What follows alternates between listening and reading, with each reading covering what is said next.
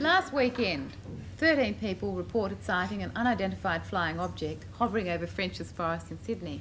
To tell us about the incidents, we have here Mrs. Glennis Messiah. Would you please make her feel welcome?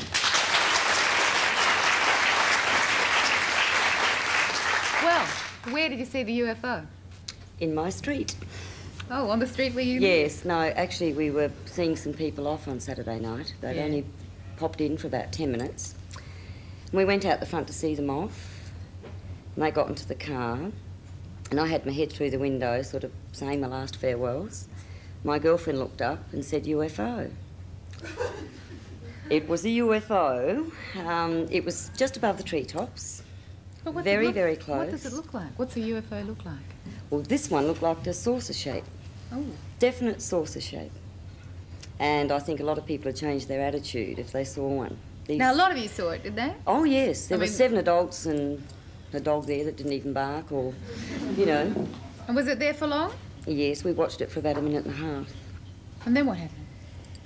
It hovered over us, and we looked at it and we could see the ring of lights. I couldn't tell you if the centre was actually metallic or solid or what. It looked solid. Whether it was or not, I don't know. But it was a definite ring of lights. When they got out of the car and we all started screaming, it lifted slightly and just started to cruise away. You did scream? Oh, we all were. Petrified. Terrified. You didn't rush inside the house? No, my little boy did to get my husband, and he saw it too. How big was it? I couldn't estimate the size of it, but it went between the 2 houses across the road, and it would have covered the half of the roof of the house. I think someone's coming. There's a knocking in the studio. They've come to get us. Actually, Artie, the reason I reported it was because there must have been other people that saw this thing. Who did you report it to? I mean, who does one report a UFO well, to? the first person I thought of was the Richmond Air Force Base. So I phoned them up, and he didn't laugh at me.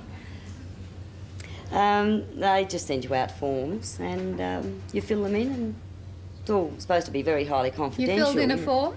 I got it today, yes. Yeah, I got it today. I haven't filled it in yet. But the reason I gave the story to the Manly Daily was because there must have been other people that saw this thing. Do you believe in UFOs? I mean, did you believe in UFOs? Or no. I read a book on them many years ago, but I'm not one for science fiction anyway. Yeah, now did anybody, apart from the people in your street, do you know if anybody else around saw it or Well, there was a boy walking down the street. Now, today, just 30 minutes before I left for the show, a woman phoned me from Narrabeen, and she and her sister watched it for 4 minutes, and she lives at Narrabeen. And she phoned me today, 30 minutes before I got here. It's a little spooky, isn't it? So I'm glad I reported it now. I don't ever want to see another one. But you believe in them now, obviously. Well, there's something, yeah, I saw, yeah. Now, did you think they were, you know, beings from outer space, or...? Well, I think it was far too sophisticated for anything that we could come up with, honestly. I don't believe it was Americans or Russians or... I don't. I've never seen anything like it before in my life. I don't think I ever want to again. No, well, look, there you are. In a way, I'm sorry I saw it, but I did. Glennis Messiah and the UFO that hovered over French's Forest last weekend.